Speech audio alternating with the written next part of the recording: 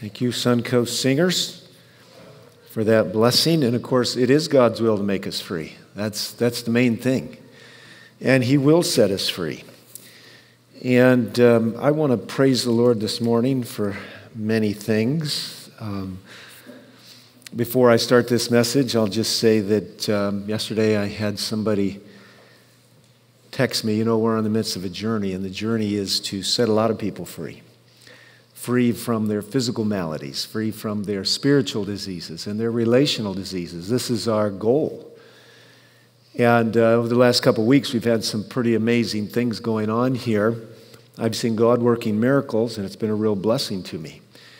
And yesterday, as I was driving home, I saw that I had a text that had come a few hours earlier, and somebody had pledged $25,000 towards our project here where we're getting ready to open the medical clinic and bless people. And actually, just as we were praying, you don't see me, but I'm kneeling down in the hallway praying there as Pastor Page was praying. I heard my phone ding, and I went back and I checked it, and I'm not going to read you the whole text, but this is the text I just saw. It said, "Hello, Pastor Kelly," and then they give their name. When they said, "I pledge $100,000 to your piece of land. May God be with you and your congregation. You've been a beacon of light, and I'll coordinate with you on after Sabbath when you have time." Does anybody want to say amen? Amen. Now, I'll tell you, we came into the weekend needing to raise about $150, and my guess is we'll go out of the weekend with surplus. Now, if God's impressed you to give, I encourage you to follow His impressions. Because there's more to do than we're doing when we start. But I want to say, praise God. And for the person who just texted me, if you happen to be watching online right now, I don't know what the status is. But I want to praise the Lord for how He moves on people's hearts. And if ever I've been in a project before where I know the Lord is leading, I know He is in this one. And we're going to need that encouragement because we're going to run into some challenges. But I will say this. Where God guides, He provides. And I'm watching it happen. And I can't tell you, my faith is growing. And it's supposed to keep growing, and so is yours. So let's everybody get in. Again, I want to encourage everybody, do something. This is God's work. His signature is all over it. I can't do $100,000. But praise the Lord for this individual who can, and that they got a hold of us. But I can do something. Let's all do it together, and it'll be our project as it's God's project. Let's pray.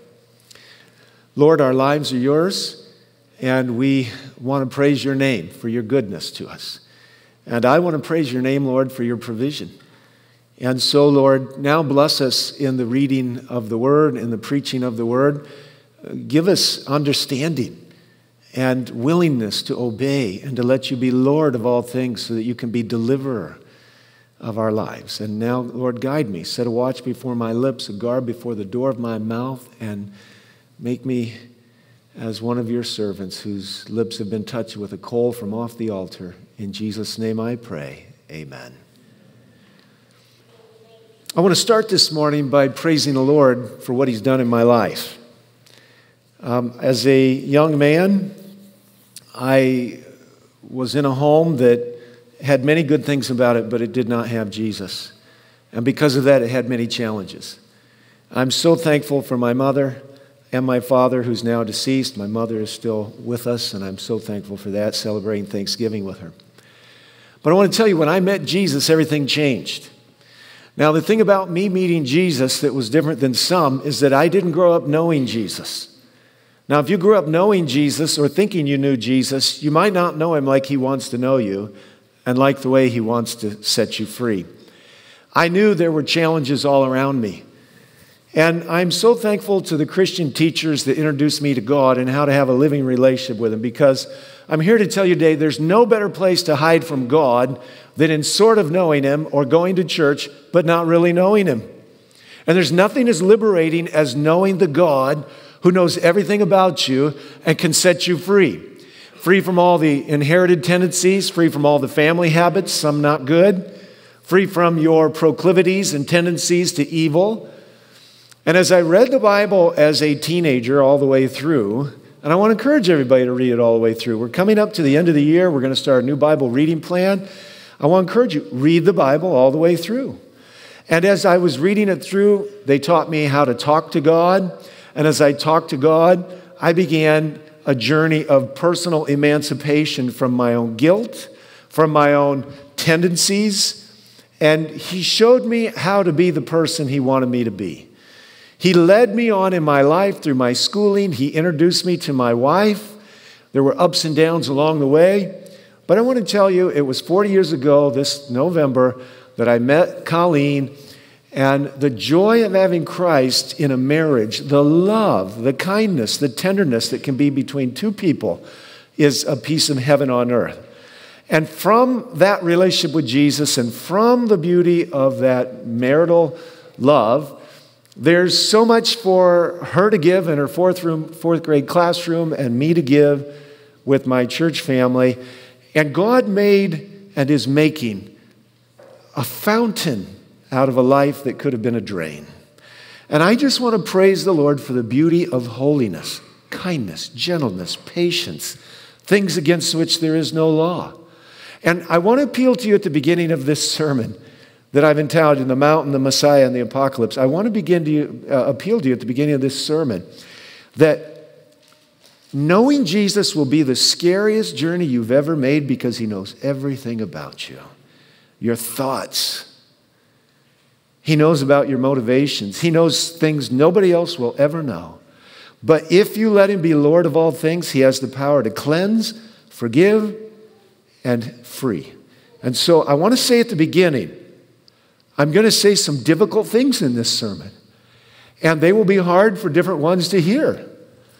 But I want you to know, real religion is a sincere presence before God where nothing's hidden and there's an exploration of your personal, emotional, relational intimacy with God.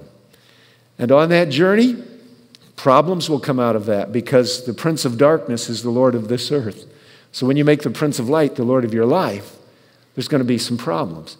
But I'm here to tell you, I'd rather be free on the inside than burdened on the inside and untroubled on the out. So I'm just appealing to everybody at the beginning of this message because some of the things I say this morning are going to be difficult. Sometimes people want to know what's wrong with the church. Well, I'll tell you what's wrong with the church. Many churches are filled with people who are not born again. And they're not born again because nobody's challenged them to face themselves. This is what the law of God does. It challenges you in action and in principle and in motivation. And when you have weak people in your life, people who won't stand for principle, when you have people in your life who don't really love you and rather keep things smooth than actually solve a problem, then you have a problem. And when there's preachers who won't preach the truth, which will create sometimes frustration and anger, but also liberty, because this isn't a game. This is not a speech. This is an encounter where we call this the divine worship hour. We've just prayed for the Holy Spirit to be here more than once. And the amazing thing is, I'm talking to several hundred people at once, but only Holy Spirit can apply it to you individually. And so God comes down in moments like this and He communicates. But when you have a church that's working the wrong way, it's the absence of the Spirit working in the people's lives. Because when God works in your life, you change, you grow, you desire to be like Him. I love to tell the story that was in the Reader's Digest at one point in time about two women sitting in the hairstylist. And they're sitting there talking, and of course there's no place like the barber or the hairstylist to catch up on what's going on around town. And one lady says to the other, "Did you hear that Barbara was born again?" And the lady, both sitting there underneath one of those things. Do they use those things anymore? Do they put those down on your head? You know, sitting there? And the one lady says back to her, "Well, then why did she have to come back as herself?" So I want you to think about this. There's a divine encounter that's to happen between God and man. And we're to be changed because we have that living encounter. Now, I'm going to talk today about three major Abrahamic faiths: Judaism, Islam, and Christianity. And if we could we bring those pictures up? I want to thank you to our AV team. I want to talk to you about what's going on over in Jerusalem just a little bit. This is the Dome of the Rock.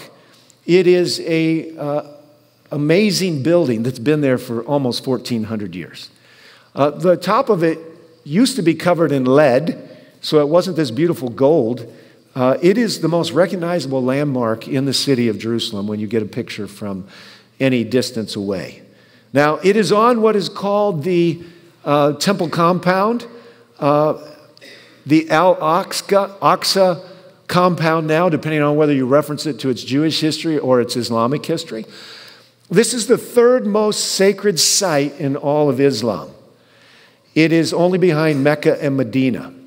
And what makes this site so sacred to the Islamic faith is that Muhammad was transported from Mecca here in one night, as the story is told.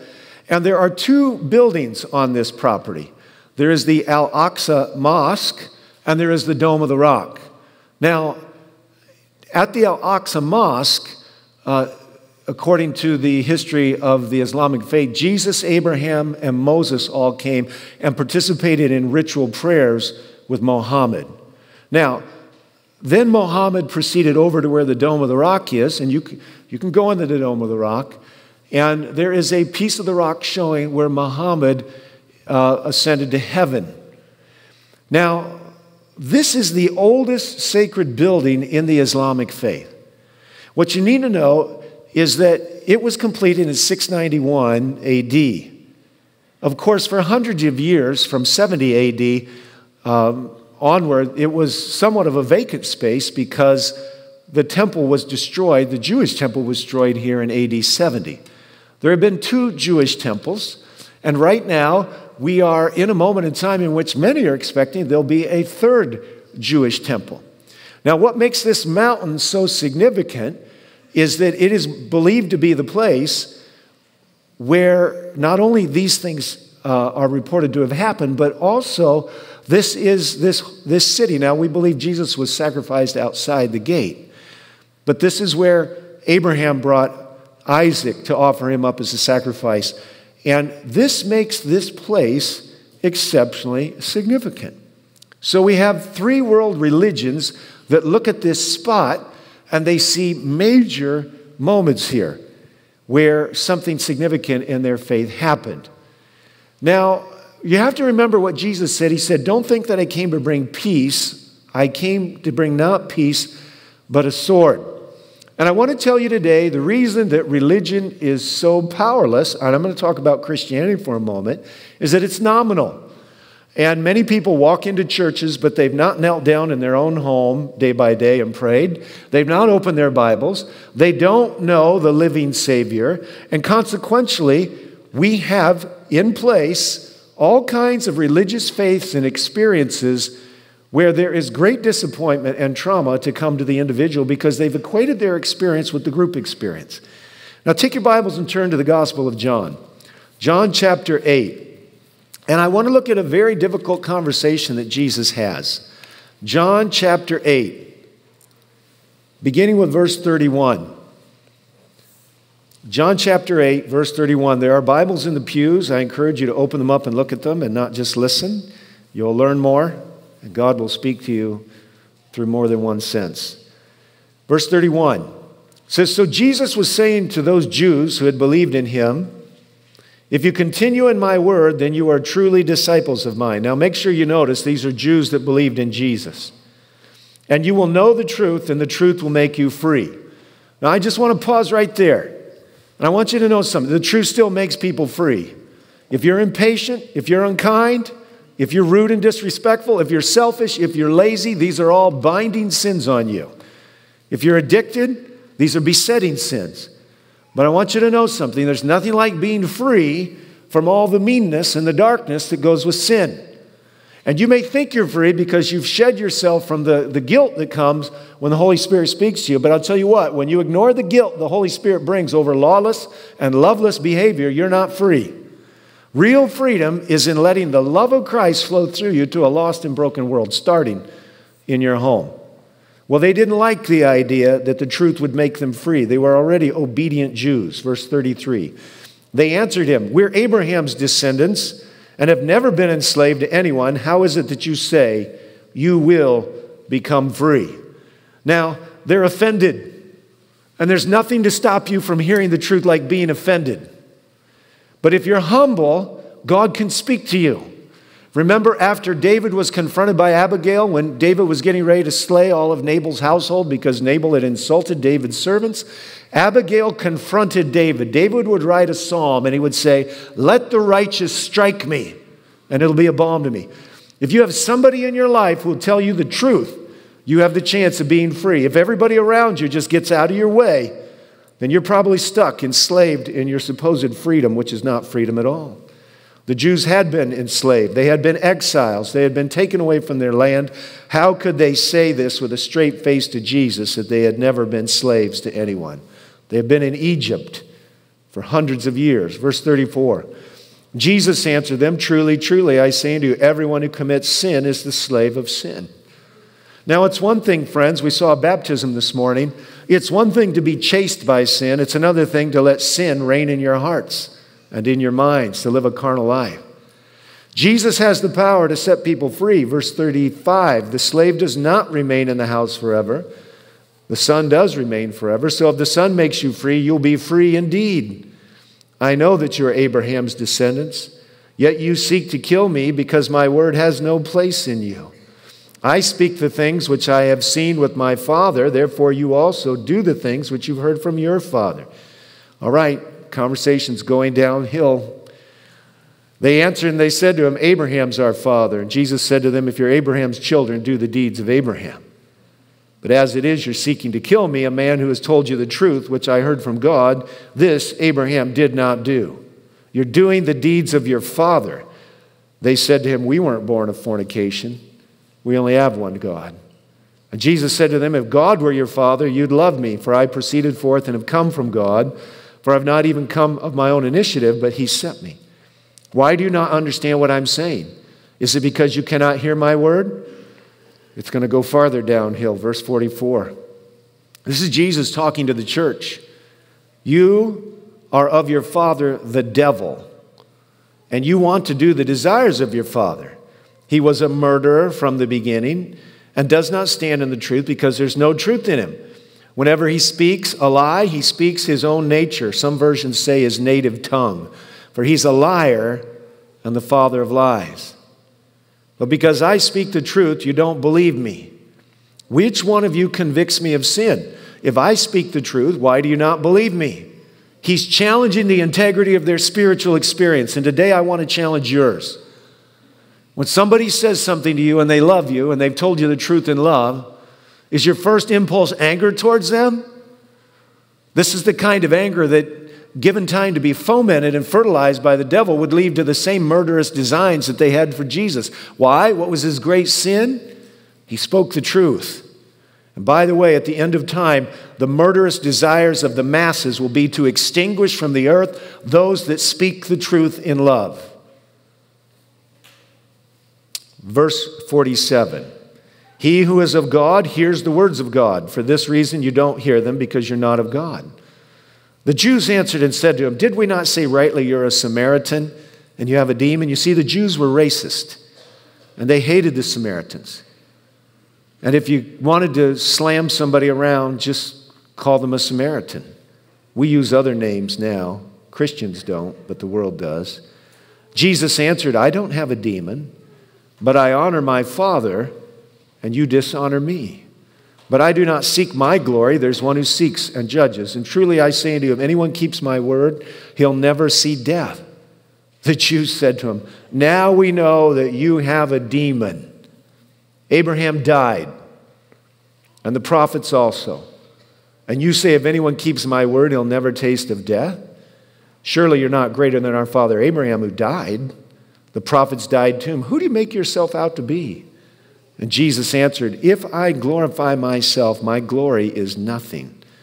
It is my Father who glorifies me, of whom you say he is our God. And you have not come to know him, but I know him. And if I say that I do not know him, I will be a liar like you. But I do know him, and I keep his word." Verse 56 is very important for the sermon this morning. "Your father Abraham rejoiced to see my day, and he saw it, and he was glad. So all the Jews said to him, "You're not yet 50 years old, and you've seen Abraham?" And Jesus said to them, "Truly, truly, I say unto you, before Abraham was born, I am." And they picked up stones to throw at him, but Jesus hid himself and went out into the temple. Now I'm here to say something today that's going to be a little difficult. I want everybody to listen humbly. You came here of your own accord, but I'm going to tell you there's three major Abrahamic faiths. And I'm going to tell you what the downfall of all three Abrahamic faiths are going to be. There's Islam, there's Judaism, and there's Christianity. And I'm here to tell you today that there will be a remnant out of all of these groups of people who keep the commandments of God and have the testimony of Jesus. But I want you to know that all three of these Abrahamic faiths will reject truth at some level. As a matter of fact, all three of these Abrahamic faiths will reject the deity of Jesus, and I'm going to explain to you how it's been done. Islam rejects the deity of Jesus as the Son of Promise, through whom the saving of the world would come and through whom all the nations of the earth would be blessed. Judaism also rejected the incarnation of Jesus and the cross and the resurrection. And I'm here to tell you today, before the prophetic experience that describes the last trauma of this earth is done, Christianity will reject Jesus also as the lawgiver and Lord of all things, including the one who wrote the Ten Commandments and is coming to enact the judgment that is a result of the principles of those 10 words. When it's all said and done, God will have a remnant. He will call people out of Babylon, which is a Bible word for confusion. They will come from all of these faiths and from many others. But at the end of the day, the one thing that you must know about the testimony of the Lord Jesus Christ is that he claims full divinity with the Father. And that's why they took up stones to stone him. Because when they said, you're not even 50 and you've seen Abraham, when Jesus said, "Before Abraham was, I am," he was using the verbiage of the Old Testament encounter with Moses in Exodus chapter 3. And if you read the New Testament, it's very clear to the apostolic church that broke out that they knew that Jesus was the one who showed up in the garden and dealt with the sin of eating and the curse. They knew Jesus was the one that appeared to Abraham. It was that spiritual rock that followed them, providing water. But this morning, where I want to focus is on the statement in verse 56, "Abraham rejoiced to see my day, and he saw it, and he was glad." Now take your Bibles and go back to the book of Genesis chapter 3. Let's start in the very beginning, Genesis chapter 3. And I want you to understand that in the midst of the betrayal of God's trust to keep the garden, there was still hope. Eve was beguiled by a snake. Adam chose to sin by eating the fruit that Eve brought to him. I'm not going to read it all, but we do have an encounter. And the encounter is when God comes down and they hide from him. Verse 10. This is what Adam said, "I heard the sound of you in the garden, and I was afraid because I was naked, so I hid myself. And God said, 'Who told you you were naked? Have you eaten from the tree of which I commanded you not to eat?' And the man did a real noble thing, and he blamed it on the woman. He said, 'The woman whom you gave to be with me, she gave me from the tree, and I ate.' Then the Lord God said to the woman, 'What is this you've done?' And the woman said, 'The serpent deceived me, and I ate.'" Now there's plenty of blame casting going on. You can see the first effects of sin. No real love and thoughtfulness. Certainly nobody's going to bear the cross for anybody else there. It's just blame, blame, blame. Then the Lord God said to the serpent, "Because you've done this, you're cursed more than all the cattle, more than every beast of the field. On your belly you will go, and dust you will eat all the days of your life. And I'll put enmity between you and the woman, and between your seed and her seed. And he shall bruise you on the head, and you shall bruise him on the heel." Now this is the first prophetic promise of the Bible. And what is a statement of is that mankind was never to know evil and the horrors of murder and war and torture and hostage-taking and the destruction of the innocent. Man was to never know betrayal and mistrust and lying and deceit. Man was to never know impatience and cruelty. None of these things was man ever to know. But as soon as man knew them, God showed up, and he was going to deal with the problem. He could have obliterated his children if that was his nature, but he's a loving heavenly Father. He went in search of them because they no longer had a desire to find him. But when he found them and he saw the pitiable condition they were in, the pitiful estate, he said to them, "Who told you you were naked?" The beautiful coverings of light were gone because now their hearts have been infected with evil. And when finally it was clear that it was all messed up and the new ruler of the world would be Satan, God said, Jesus said, he's the one that came down to fix this problem. Jesus said, someday, the offspring of your wife, the blessed prophetic offspring, is going to put this thing back right. And this is how he's going to do it.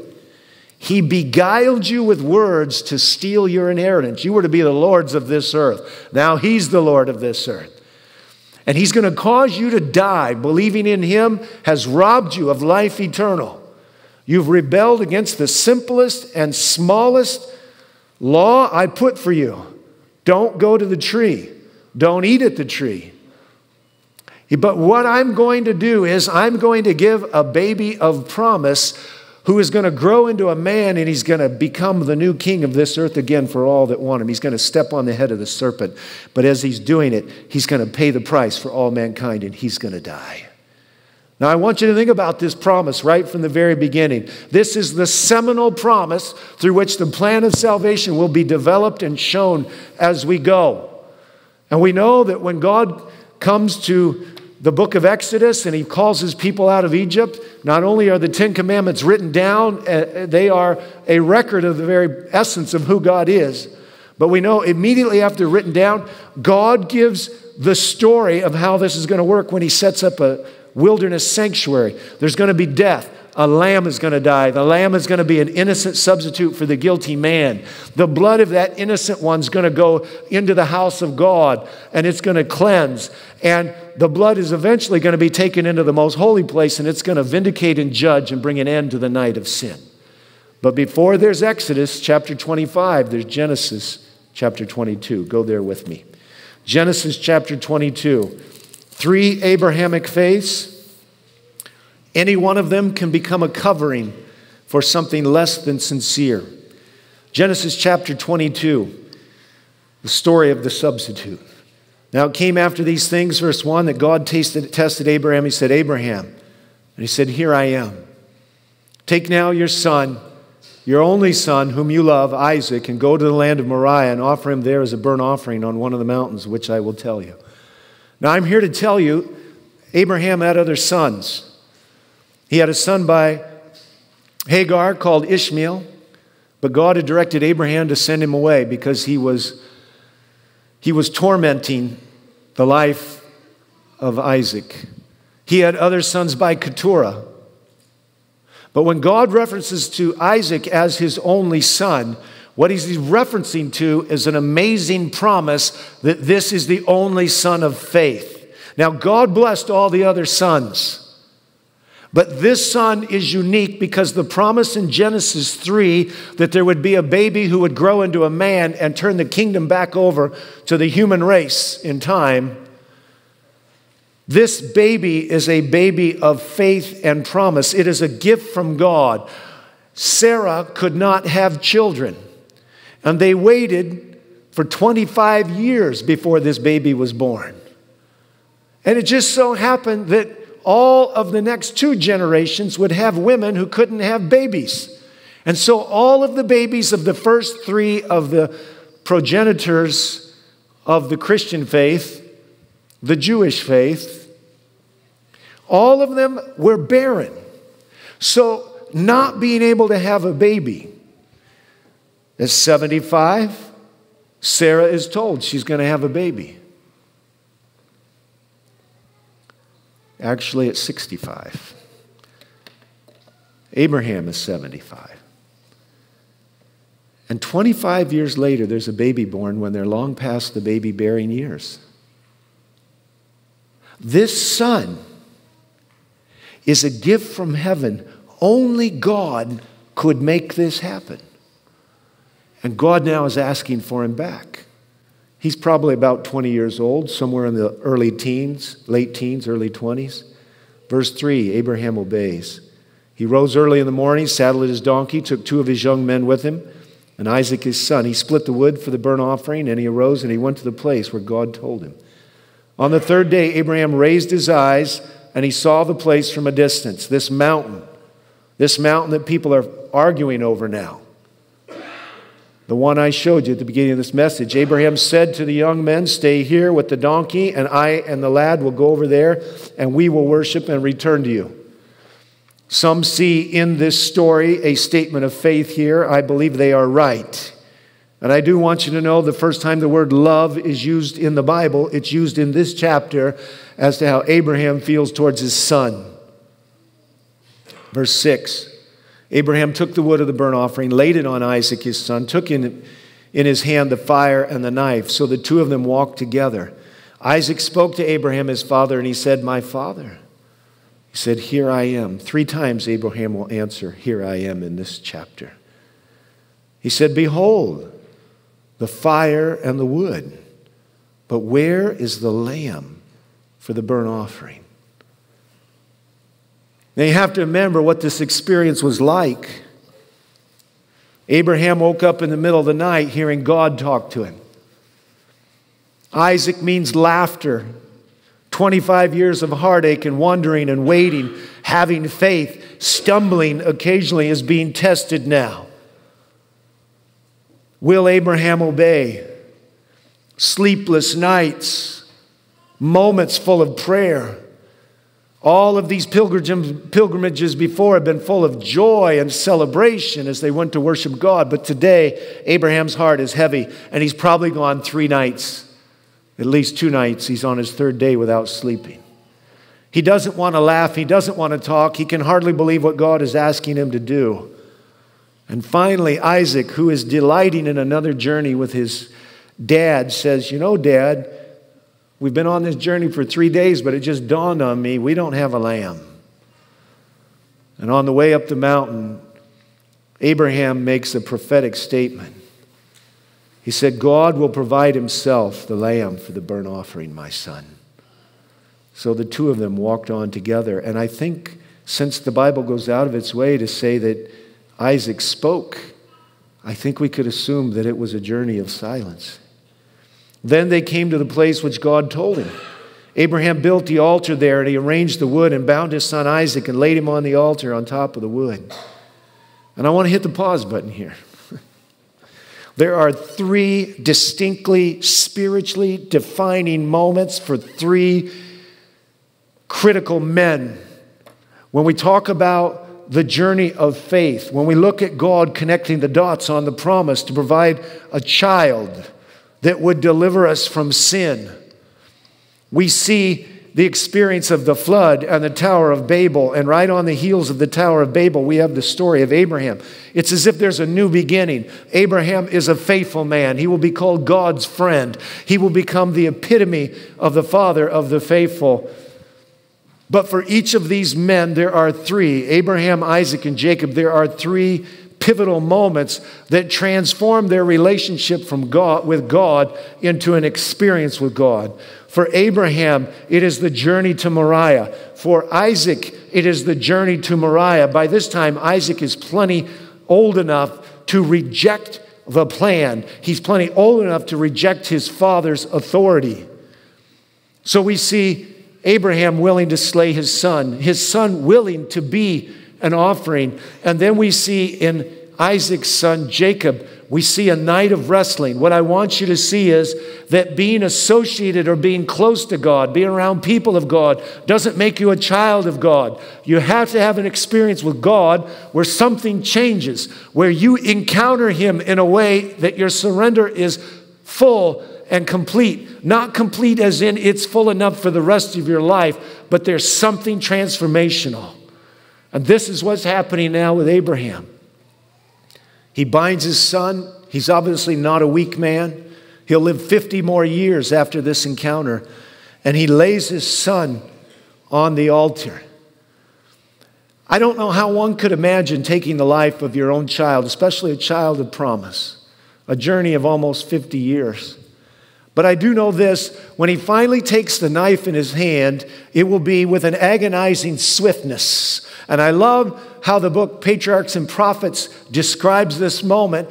As Abraham goes to take the life of his son, his hand comes up and there's no hesitation, and the God of heaven sends a messenger to grab onto his hand and to stop him.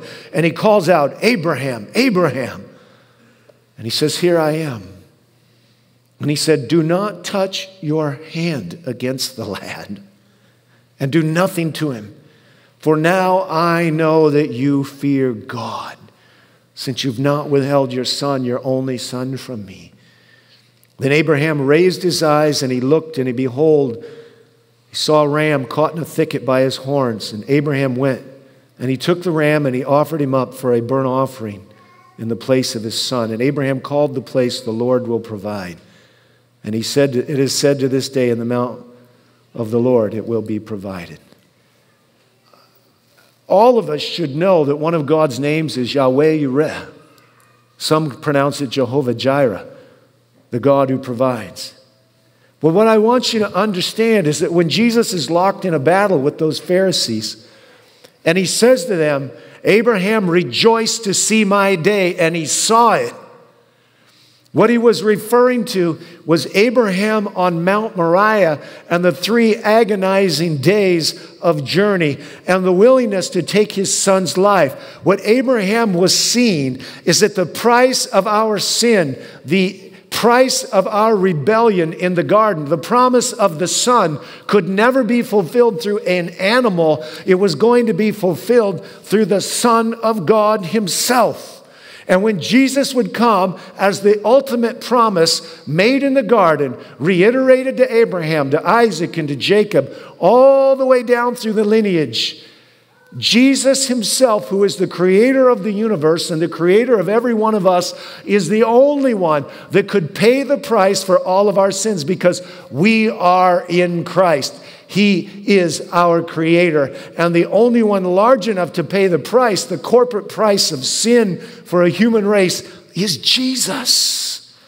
Jesus cannot just be another man. Jesus is either a consummate prophet of falsehood, or he is the consummate fulfillment of the promise in the garden. Jesus comes because God was in Christ reconciling the world to himself. Jesus was the Word, and the Word became flesh and dwelt among us. He was the light that was among us, but they rejected the light and they loved darkness. And humanity is still faced with the same decision. You can argue with the incarnate God, who will declare himself to be, before Abraham, in the encounter with Moses, "I am the I am." You can reject the message of Jesus, or you can embrace it and know the same liberty that Jesus gave and continues to give. I'd like for you to turn your Bibles over to the book of John chapter 3. John chapter 3, the story of Nicodemus. In John chapter 3, Jesus is too controversial a figure for Nicodemus to see him in the daytime, so he comes at night. He's a Pharisee, one of the leading teachers. And when he comes to see Jesus, he doesn't want his friends to notice. Chapter 3, verse 1. It says, "Now there was a man of the Pharisees named Nicodemus, a ruler of the Jews. This man came to Jesus by night, and he said to him, 'Rabbi, we know that you've come from God as a teacher. For no one can do these signs that you do unless God is with him.'" Now, you need to know something. John will set up his gospel to show you that Jesus is the creator of the world. In him all things were made. Nothing was made that was not made unless it was made by Jesus. And I want you to see that from the very beginning, Jesus will confront those around him and make enemies almost. This man will not become an enemy like the men of John chapter 8, but he will give people a chance to hate him if the dividing line is the truth. We know that you're a teacher. He was so much more than a teacher. Jesus answered and said to him, "Truly, truly, I say unto you, unless one is born again, he cannot see the kingdom of God." Nicodemus said to him, "How can a man be born when he's old? Can't enter a second time into his mother's womb and be born, can he?" And Jesus answered, truly, truly, I say unto you, unless one is born of water and the Spirit. That's a reference to baptism. He cannot enter into the kingdom of God. That's what's born of the flesh is flesh, and that was born of the Spirit is spirit. Don't be amazed that I said to you, you have to be born again. The wind blows where it wishes, and you hear the sound of it, but you don't know where it comes from and where it's going. So is everyone born of the Spirit. And Nicodemus said, how can this be? And Jesus said, how can it be that you're the teacher of Israel and you don't understand the most basic thing about the renewal of the human heart? You see, friends, Jesus was not willing to let Nicodemus relegate him to just another teacher. Jesus was the man of Isaiah 53, from whom we hid our faces. We are healed by his stripes. He becomes what John the Baptist said he was, the Lamb of God that takes away the sins of the world. You can't be cleansed by an Old Testament offering of a lamb or a ram or a goat, and you won't be cleansed by a New Testament offering if the temple is rebuilt in Jerusalem by any other kind of offering.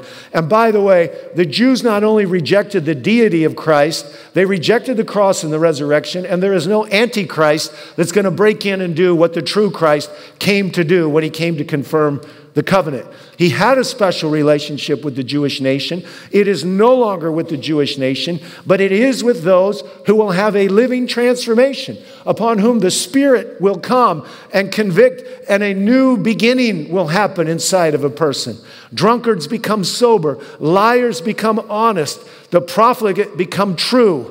These are the miracles of a life reborn when you understand that he who spoke the cosmos into existence, scattered the stars and the galaxies, put the universe on hold to come here and redeem man, made in his image, made with free choice. Jesus came to give us a choice again.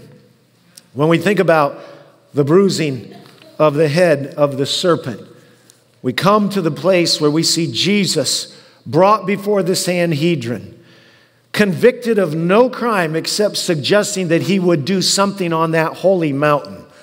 When they finally found a way to crucify Jesus, they said his great crime was that he would tear down the temple, that if they tore down the temple, he'd rebuild it.